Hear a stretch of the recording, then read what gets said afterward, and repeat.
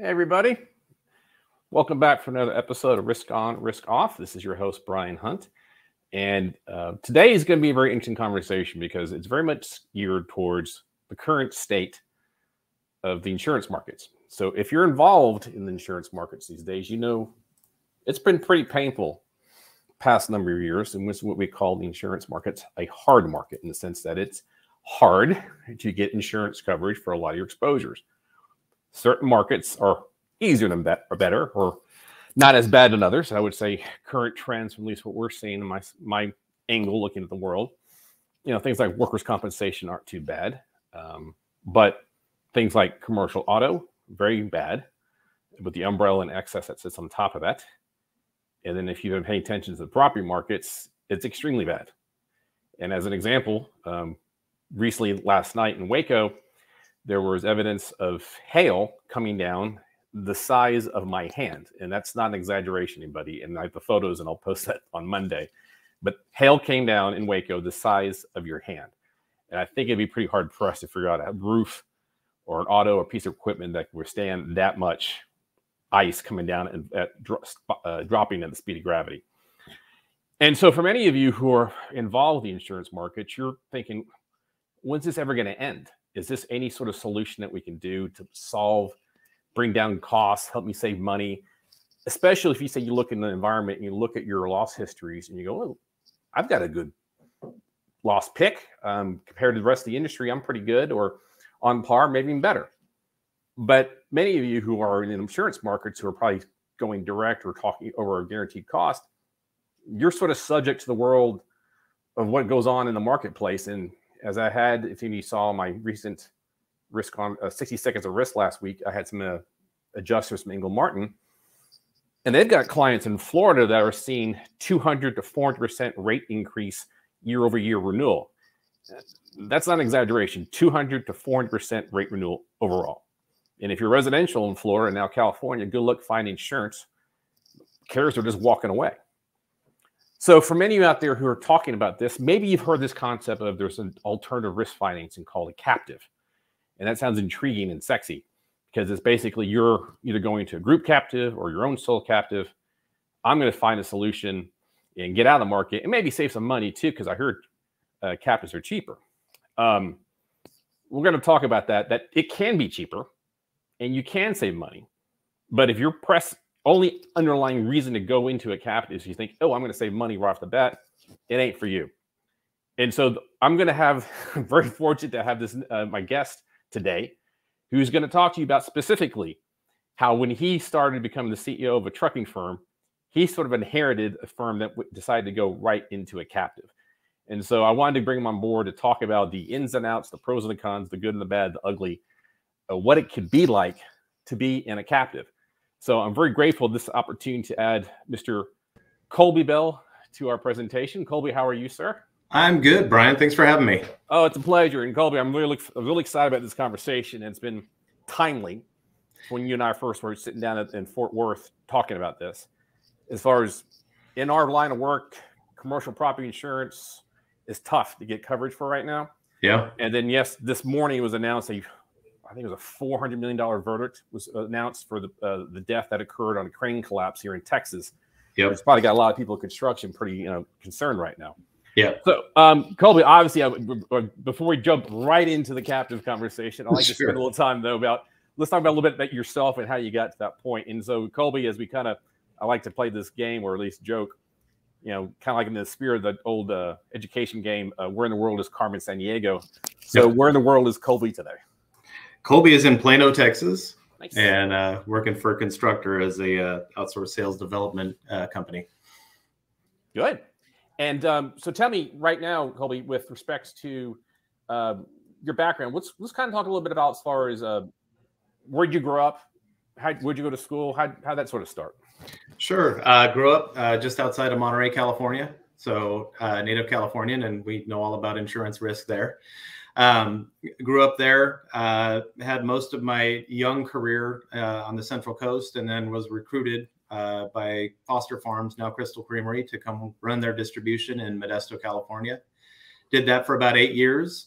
and then was recruited to come out and be the CEO for Starlight and get them out of a pickle. And from there, I have some private businesses that I've owned and sold those recently, moved to Texas, and found my way here to Constructor.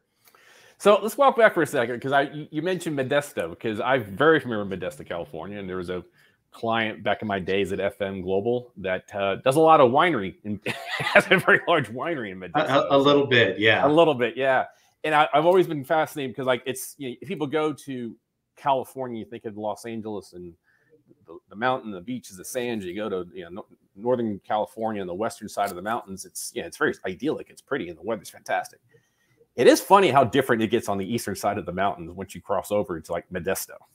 Yeah, it's a little warmer, a little drier, a little less green. Yeah, it's ag country. It's where a lot of stuff happens, and most of the work that's done in California is done in that Central Valley.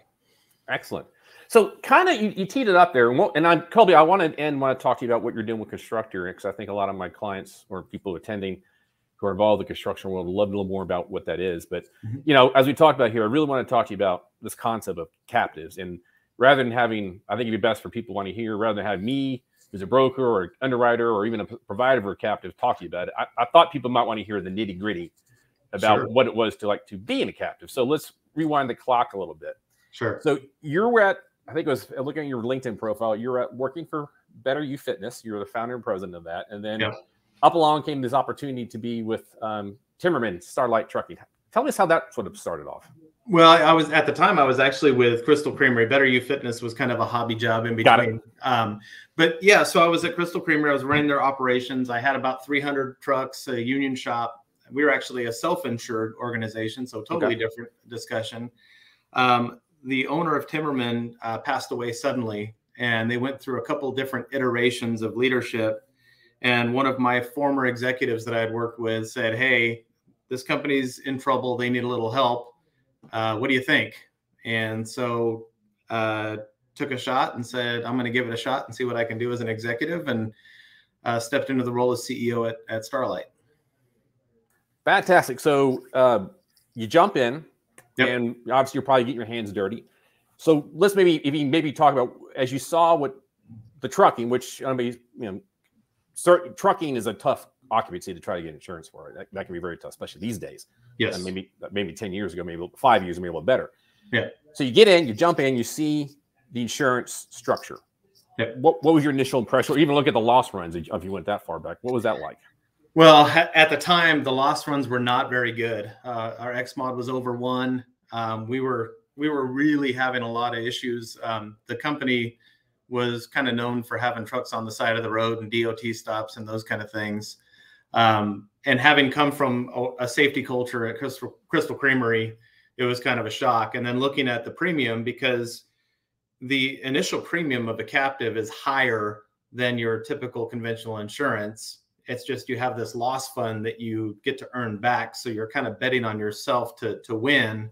And unfortunately, Starlight bet on themselves to win with a bad hand. So you had 2 points there I want to hit now and make sure we reinforce. But at your prior firm, you mentioned you had a culture of safety. I mean, a culture of safety. And by that, I would assume you were serious about, you had, whether it be you had a health and safety director, someone who was experienced, you paid them, maybe you leverage some of the resources you have from your carriers to try to improve work safety. Is that a fair assumption? Yes, we had a staff that was dedicated to safety and health and safety. So it was much different than a small business where it was just me. Okay. So you go to the small business, and when you go to the trucking firm, how many employees are you talking at that time? When I started, it was around 60. 60. And then how many trucks out there rolling around on a regular basis? 52. 52. So how would you describe, when you first got there, that safety culture? I wouldn't say non-existent, but it was definitely a one-man shop kind of feel. Like it was just kind of winging it. No true structure to the programs. It was just kind of like, okay, go out there, be safe, and no follow-up. And so if I can ask a question, then obviously if you say you can't answer, but fine. But would you say, like, at that point in the systems, like, were there, and I see this with other firms too, because I think it's a great example of this, doing background checks on employees? Did you ensure that you had driver's license on those individuals, run their driving motor vehicle record history? Was that in place? We had most of that in place, okay. Although the rigorousness that should have been there probably wasn't as robust as it should have been. Yeah. And then claims, I mean, they were, a lot of small things, or did you have any catastrophic claims that had occurred up to that point? Let's just say that there were a couple things that caught on fire in the first year that I was there. Okay. So you correct me if I'm wrong, you joined and they've already jumped into the captive, correct? Yes, they were already members. Yes. All right. So that was within the first couple of months that you joined. How long have they been the captive? A year? A couple months? They have been fully in. It might have been a year and a half, but it was fairly recent and it was unmanaged. Okay. And so you part of this conversation, I'm going to sort of assume whoever talked to them about it, maybe the manager, I imagine their premiums at least were pretty overall before they went to the captive. They're probably spending quite a bit of money, especially on the auto and probably the excess and the umbrella. And so this idea is like, wow, we could save money. We go in the captive. But can you think, looking back, was there much detailed analysis, whether it be a pro forma or a T-core that was run or anything that was showing, it's going to, you're going to save money on the premium, but it is going to require an inlay and not just funding, but health and safety and being enterprise risk management to really, if you're going to bet on yourself, you really got to prepare yourself. Yeah, there was not a full thought put into the amount of risk management that needed to be done, the amount of mitigation that needed to be done. I think it was just a simple cost structure look in my predecessors, in that, I think they were paying $575 on their conventional premium. The captive, after their loss fund return, they could end up $110,000, $120,000 to the good if they didn't have any losses. But they had not had a year without losses in 10 years. So it was bet on optimism, not on realism. And I think that's a fair point. I think that's whenever I talk to people about captives, and you can't just think about it. It's saving money on the actual insurance premium, because you're going to take a larger deductible right off the bat. Correct. And maybe Colby, maybe if you go back in history, so in the captive, how big was your deductible? We were at a $50,000. Okay, so prior to that, I don't know if you had a chance to go back and look historically. That was applying on a guaranteed cost of maybe a $5,000 deductible. Yeah, most of it was $5,000. I think there was some catastrophic that was $10,000, but $5,000 was the general deductible. All right, so then just so everybody kind of understands the knowledge and training here. So on a guaranteed cost with a smaller deductible, you're paying higher premium because you're asking for guaranteed cost, but you're paying up $5,000. You go into a higher deductible, like say 50, 100, 250,000. Your premiums come down, because the reason for that is that the carrier is not going to have to pay as much on a claim, because you, whether it be a deductible or a retention, you're taking first dollar on, in your situation, the first $50,000 of a claim, correct? Mm-hmm. Correct. All right. And so then using that, you got a lot more claims that you are involved with. And so in that situation, you were probably I imagine the captive probably had a third-party administrator or TPA. We did, yeah. Okay. Mm-hmm. And let's, if you don't mind asking about that, how was that experience working with that TPA? Really good. Still good friends with everybody in that group, high quality group of people. We're fortunate. It's not always that way. Not all the case. And I can tell you the spectrum runs good to bad on TPAs, and having a good TPA can make all the difference in the world. That's for sure. Yep. Okay. So then that's first year. And so talk about, as you were explained, or at least as you learned, you have the A fund and the B fund as respects to the captives. Well, and the way that ours worked up was a little bit different than the typical AB fund. So we had the first 50,000. So our premium was 461,000, and then we had a $189,000 loss fund. We had the first 50,000 of every claim, and then if it went over 189,000, we had shared risk within the captive. So we had a shared risk group, so that if we went over that 189, then we had to share that risk with the other 50-something members. Okay, and so very good point. And I'm going to take this moment here as we call to my next question. So if anybody's here watching has any questions for Colby, please go ahead and you can see in the bottom right-hand corner, you can add a comment. And I'm going to sort of rewind the clock a little bit, where I had earlier I mentioned the comment respects to the hail in Waco. Well, obviously Vanessa Ford, I know very well, lives in Waco. And I can tell you it was pretty crazy. Like I said, guys, it was the size of your hand. That's how bad it was for the hail. So, wow. Vanessa, thank you very much for contributing that. So then, Colby, so talk about that component where people like you run a group captive. So it's not just you, like an insurance firm. You're in a mutual, or other. You've got other insureds in this insurance company. Rather than like say you're going to people out there. Rather like say you're working with a State Farm, an AIG, Chubb, whoever, where you're one of 20,000 clients.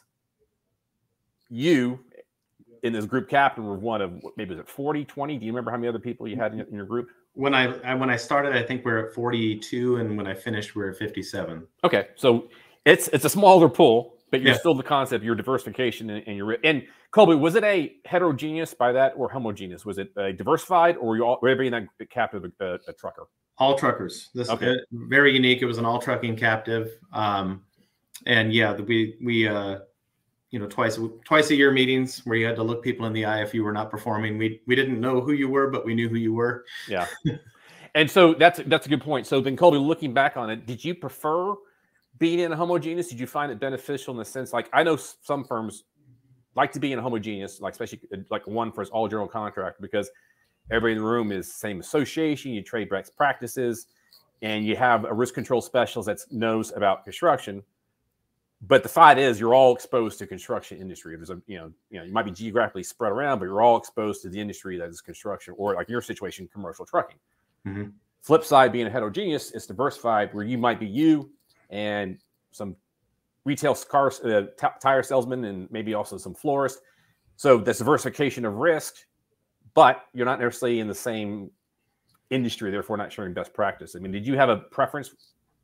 I'm actually pretty glad that we chose the homogeneous route, because trucking is such a specific industry with such specific needs and industry changes, like, telematics and cameras and things like that a retail store couldn't relate to. So having people that were living it and understanding it and able to bring their best practices and test and work through ideas together was very beneficial.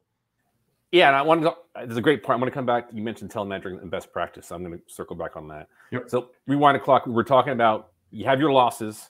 Mm-hmm. If it stays within your group pool, you're fine. It goes into at your level. But if it goes into the higher levels, everybody's sharing it, right? Yes. So when you joined, did you, if you don't mind me asking, did your firm have to tell everybody else we had some, like, look them in the eye and you had some big claims, or in vice versa? How'd that work out? We didn't have to tell them, but we were on the news, so they kind of knew. Okay. I guess one way or the other, they're figuring that one out. Yeah. Yeah. No, they weren't. Yeah. Trust me, the phone was ringing. But only the first year. We created risk share our first year, and after that, we never did again. Okay. And how that, like, was that a eye-opening kind of, you burn your hand, therefore you never touch the skillet again kind of thing? Or how'd that work? It was definitely eye-opening. I mean, I knew from day one that we had risk. And so, I mean, I was day one, my first focus was getting some of these things buttoned up, and just small things like changing tires and getting some GPS units on the trucks, and putting some cameras that could create some accountability. But I also had great people in the captive that had some ideation on how they quickly made some culture shifts and really was able to make some rapid changes that were pretty effective pretty quickly. So so like right now, especially in this marketplace, I mean, the telematics, the video, the cameras that's almost like required. But back then, was that something that the carrier, or at least your captive carrier, required of you, or is that something you started to engage in this culture of safety you did on your own? It was recommended until my last year. Last year, I was the underwriting chair, and we made it almost mandatory that within 24 months they had to have 100%. And when was your last year? 2019. Okay, so yeah, I would say that's when we're really starting to see some nuclear verdicts on. Yeah, we were using SDR cards back in the day on those telematics. So that's how. So first year you're in it, you're underwater, correct? Yeah. And then when did it start looking, from your perspective, like, okay, this might be the right decision? End of the first year, I was starting to feel some optimism. You could see a trend in your claims. you've got 3 pretty large claims early. So we basically ate up our loss fund in the first quarter. Okay.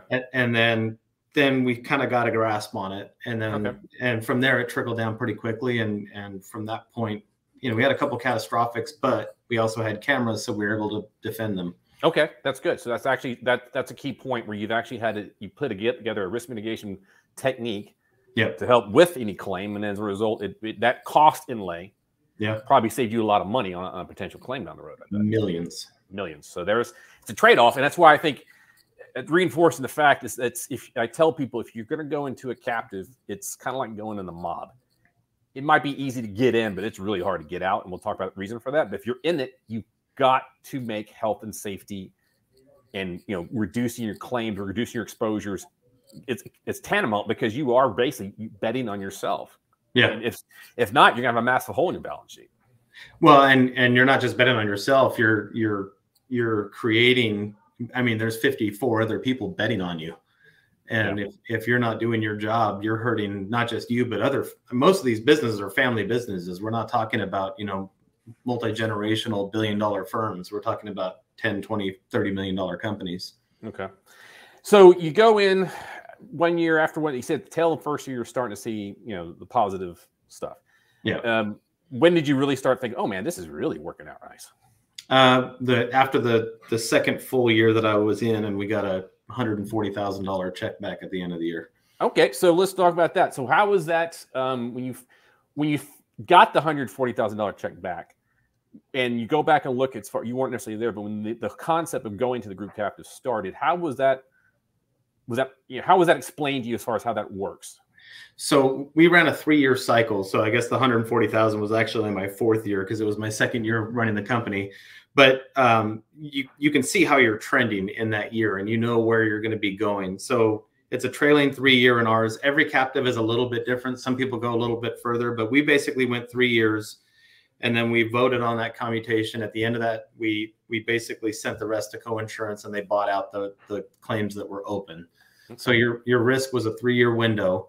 And so in that 2nd year, I could see that our loss fund barely had a nick in it compared to the year before, where we were over by $30,000 or $40,000. So we had made significant progress. Oh, great. So how'd getting that check look when you were talking to the it felt pretty good, and the owners didn't mind it either.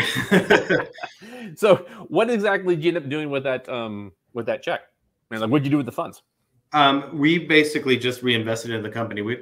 Trucking is a very capital intense industry, just like construction is. So that just meant a couple new rigs, and we were in California, so we were under the CARB regulation where they were making us buy brand new motors for trucks that were perfectly fine. So it just got reinvested, unfortunately. Yeah. So then, and to your point, was your firm only operating in California? Yes. They were started in California and had been there the entire 30-something years they're in business. Okay, very good. And so then now, say year 3 and 4, how is that starting to look for you? Mostly good. You know, we had some catastrophic multiple fatality accidents over the year 3 and 4. And because we had safety protocols in place, because we had cameras, we were able to not only prove that we were not at fault, but we were able to defend it. And we had an IIPP, that acronym always evades me, but the Injury Illness Protection Plan that was followed up on and robust, so that when Cal OSHA came in and looked at our books, it was a 2-hour meeting. They said, we're fine, let's go. It doesn't go that way if you don't have that culture. Yeah. Amen to that. So, towards your end of your stay, and the company was it sold, or what happened to the company? We sold a really profitable piece of the business. Okay. One piece of the business shut down, and then we liquidated the assets. Okay. And then as respects to that, shutting down the assets and dealing with the captive, how did that go along? It actually went really well. You know, normally when a company shuts down, there's a lot of problems that ensue from that, you know, and now that we're 4 years past, we can talk about it. Fair enough. But, you know, at the end of the day, when you announce that you're shutting a company down, that's where every swollen knee and broken shoulder shows up. And because we had such a strong safety culture and we dealt with things as they happened, and every trip and every near miss and every little thing that most people would ignore was dealt with. We didn't have that problem. And we also, the company we sold it to hired every one of our drivers, so that didn't hurt. We made sure that we arranged for that in advance, but it went very smooth. Yeah, and getting out, I was lucky. I've heard horror stories of getting out of a captive. And that's where I was going to go with that. So Colby, I think you've heard the whole stories, and I'm going to tell you, the audience, explain how it works, and then maybe you can help me put some actual real life material on the bone. Sure. So if you're in a captive, you're obviously got loss runs and large deductibles. You got, and so people don't understand, in a situation, you have to in order to get out of the captive or permanently leave it, you have to have the losses burned through or get cleared up. Correct. And that can, depending on severity of the claim, take years. And that's why, as we talk to people in this industry, when you have a claim, you want to get that thing closed as soon as possible, because the longer a claim goes on, the bigger and more impact it's going to have. There's the studies show that longer it sits in your books, the more likely that number is going to get larger. Yep. So, and until those claims are closed, and therefore as a result, you're going to have to keep money or collateral sitting in the group captive until it's done. Everything's closed out. So if you have this desire, well, I'm getting out of this captive, this stinks, I'm going to go back to being what I want to do, you might still have, based upon what's going on, 500,000, a million, whatever, based on big, sitting in that captive until you clean up all the losses. And is from your perspective, is that, and maybe you give some horror stories, is that a clear way to describe that? Yes. So we had to keep cash collateral, and it was in the neighborhood of $200,000. Plus we had to keep our loss funds, which the captive hangs on to. You pay that premium as a loss fund for your deductibles, and you don't get that back until 3 years later. So all in all, we were probably $350,000 to $400,000 in, and we are, this October, I will collect the last check from the last loss fund from a 2019 closure. So as we said, it is easy to get in, but it's kind of hard to get out. And that's why making the decision, it's all about, it's the pro forma, it's discounted cash flow, it's betting on yourself, taking that money and investing in the firm to be more safety conscious, health and safety, not just write a check for insurance and you're done, but it has to become more enterprise risk management. You are going to take control of your risk profile. Is that a good way to put it? Yeah. Yep. You have to be completely invested to a legitimate safety culture, not just put banners up and pretend. Amen to that. So you've added it, you're done, you're not doing group captives anymore. If you were to look back upon it, what would you say are the things you liked most about it? What did you maybe dislike, if there's anything? And then if anybody's sitting there thinking about this, watching this now or later on YouTube, our YouTube channel, what would you tell them? You've got to think twice or make sure you understand this. The thing I liked the most about it was the group that I was with. We became family. I mean, when you're sharing that kind of risk and you have hundreds of thousands to millions on the table, and you're working with other small business owners, these people are going to be friends of mine for life, and still are. Just in fact, my wife and I were just on vacation in Mexico, and they were doing their meeting, and we popped in just to say hi, because all right, these people are like family to us. I didn't dislike anything, but I will say you have to be an advocate. So if you're joining a captive, you can't just walk in there and say, well, what they say is what they say, because the person that's managing your captive, they need to grow premium. And if they're not growing premium, they're not going to be compensated. So you have to make sure that they're growing premium with like-minded individuals that are going to fit the pro forma that you are doing. So I wouldn't say I disliked it, because we had a captive that was very cooperative. They absolutely changed. Our underwriting committee made recommendations and they made adjustments, and it improved the performance of the captive significantly. But that is not always the case. So you have to be prepared for it. And then to anyone that's thinking about it, you really have to step outside who you are and not say, I'm a safety focused guy because I tell my guys to be safe. You really need to almost have a third party that's uninvested tell you what your safety culture really is, because we think that we're safe. until something happens and we realize you're not. And that crane operator is a perfect example. You get a windy day, a couple safety measures were overlooked and there was no accountability for it, and you get a nuclear verdict.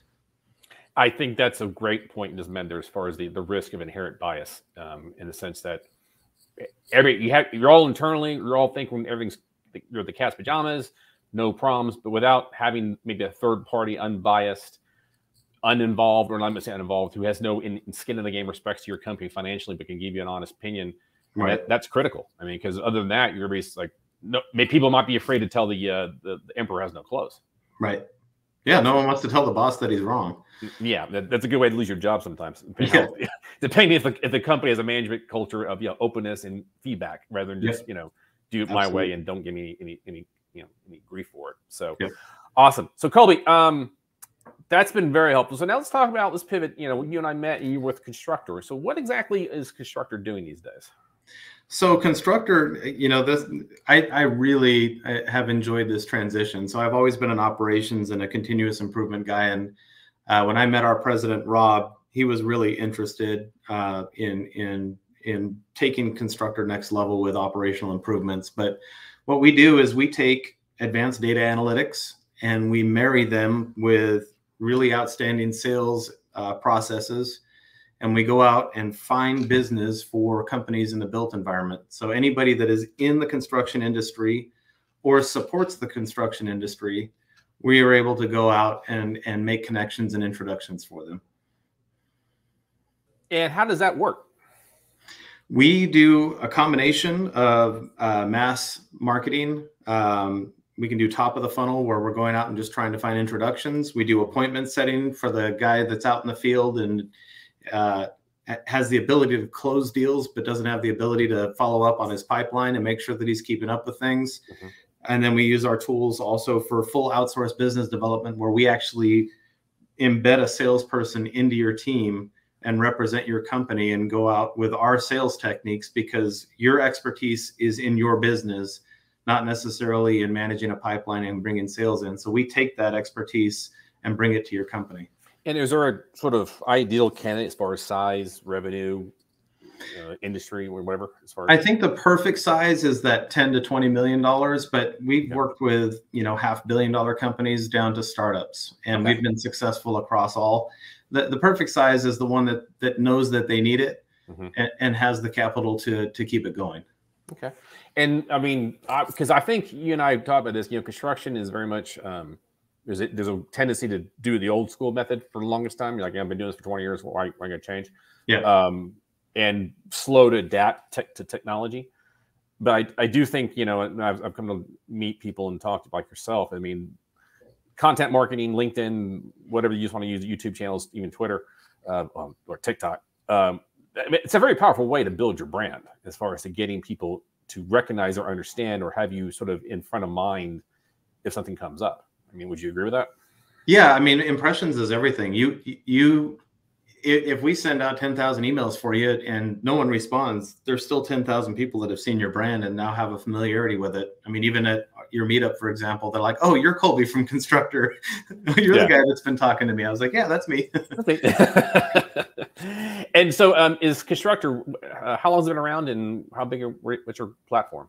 Constructor's been around for 2 years. Okay. Our sister company Factor does the same thing for the manufacturing space, and they've been around for about 10. Okay. And so we share the same office and a lot of the same ideas and processes. Excellent. Well, obviously, everyone can reach out to you. They can find you on LinkedIn, correct? Yes, LinkedIn, Colby Bell, and also Constructor has a LinkedIn page that we've got lots of content on. You can see what we could do for you. Awesome. Well, that's fantastic. So obviously, Colby, we're getting towards the end. I want to be respectful of your time. Sure. But what I always like to try to do is understand people a little more about the individual rather than just the company. Sure. So, Colby, when you're not working, when you're not out there hustling, what are you doing? I'm all over the place. So I'm a musician, singer-songwriter. Mm-hmm. Make my own barbecue rubs. Like to cook a lot. All right. Do a little catering here and there. A lot of community service. Try and stay involved in doing things. Active member in my church. So I'm kind of all over the place. I'm artistic and logic and everything kind of all happening at once. So I couldn't help but understand that, looking at your background, you went to you received a certificate in Spanish from the Middlebury Institute of International Studies at Monterey, which is pretty impressive. So I did. I am fluent in Spanish, Okay. which shocks people when I do it. But yeah. No, so tell me how did that experience go for you? Were you doing an immersion program at the Institute? How'd that work? I did do an immersion program. I will tell you what happened. I was Okay. a 4.4 student, honor roll, accepted to every university on the West Coast and a few beyond that. Mm-hmm. And I hated school. And my grandmother was an advocate for education, and she said, "You are too smart to not have a skill. Correct. So we're going to get you into this immersion program." So she did two things that summer. She sent me to the Soviet Union.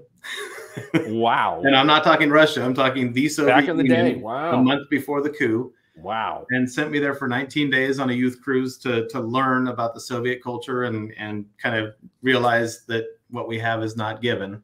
Mm-hmm. And then she got me into this immersion program where I learned and refined Spanish. I had grown up in a Hispanic community, so I knew some, but it made it much more useful for me. Wow. Okay, so I got, well, you keep on going with this for a while, but so tell me, what was your experience like in the Soviet Union? Well, let's put it this way. I came from America where we can go down the street and get whatever we want, to watching people wait 2 hours in line with a script to get another script to get a sausage, 2 eggs, and a slice of bread. Wow. And then was able to go to the new Pizza Hut that had just gone in and buy a full pizza and look out the window while people are waiting 4, 5, 6 hours for a single slice. Now, what year was this? 1991. Wow. Just before it all happened. Wow, that's amazing. Yeah. And so then obviously being fluent in Spanish, how would you think that's been sort of helpful throughout your career?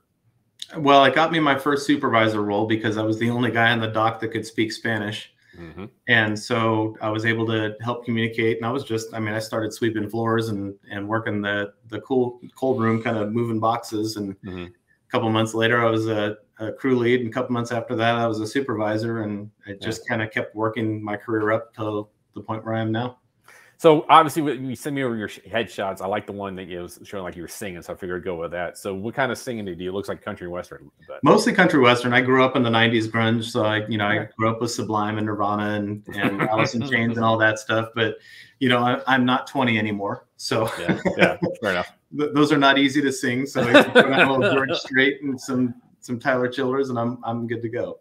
Excellent. So as far as you seem like an individual is pretty not afraid to learn.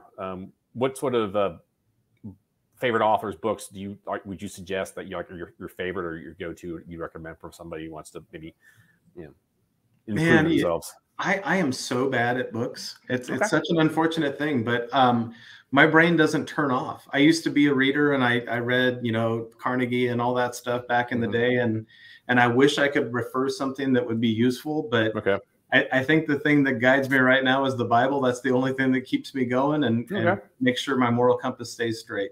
Amen to that. What about podcasts? Any podcasts you like to listen to? Listen to a little bit of Joe Rogan here and there, and not a whole lot beyond that. Again, ADHD is not a good thing when you're not able to focus. Fair enough. Well, Colby, hey, I want to thank you so much for volunteering to be on the show. This has been very informative. I think this, like I said, we could have somebody come on from a carrier or a captive provider, which I might do later, but I really wanted to start with somebody who's actually lived it, especially one who kind of inherited it. You didn't really make the decision, but you had to jump in and get your arms around it. Sure. Because in this marketplace, it's still ugly. And the concept of going into captives to insulate yourselves from the market forces of insurance is not necessarily a bad thing. And like I said, I'm a big proponent of captives. Yep. But you've got to take your health and safety seriously, because it is not a joke. You are betting on yourself. It will chew you up and spit you out if you are not prepared. All right, Colby, thank you so much for your time. I greatly appreciate it. Thank you, Brian. Have a good one. You bet. All right, everyone. Hope you enjoyed that conversation. It's kind of really, conceptual. What is a captive? How's it going to look? But it's one thing to maybe read a book or have someone give you some material on it, but it's another completely different story to someone who's actually had to jump in, learn about a captive, and then wrestle it and figure out how it works. And I think the takeaway is this, especially whether you be captive or you're going large deductible, you have got to take your claims and loss history seriously, because you are eating up. You are retaining a larger chunk of the financial loss that might hit you. It is no joke. And like I've made the joke before, it's like going in the mob. once you get in, it is really hard to get out, especially if you've got loss runs, because you're not getting your money out. You're not going to get your capital back until you get out of those gets burned through. So again, I used to work for a very large general contractor that had $3 billion general contractor, had their own captive. It was a behemoth, and they ran everything through it. And it was actually, some people will maybe talk in the future episodes, the larger general contractors is actually, the margins are so slow, thin sometimes on projects. It's actually the insurance programs, the captives, where they make their profits on. So it can be a powerhouse. It can help you, and especially start building up that retention. It starts getting very large. You're building up, you've got more, hey, I've got more money, more capital built up. I can take on a bigger risk, and it's a powerful thing. But you go into it thinking, I'm going to save money, and you're not going to take health and safety seriously. You just think it's insurance. You're not going to pay for risk consultants or health and safety advisors, or use third-party consultants to improve your health and safety. Don't do it. Don't do it. It's going to blow your balance sheet, and it's going to kill your company. It's risk. Risk. There's lots of ways to take risk and lots of ways to transfer alternative risk management. But like anything else, you go into it, make an informed decision. So, Vanessa, thank you so much again. I hope you enjoyed this. And everybody out there who saw this, I hope you enjoyed it. If any future topics you want to see, please reach out to me. Send me a note through LinkedIn, or you have my email or direct mail through Twitter or Substack also as well. And you'll be able to find this video in the future posted on my YouTube channel. Until next time, guys. Thank you.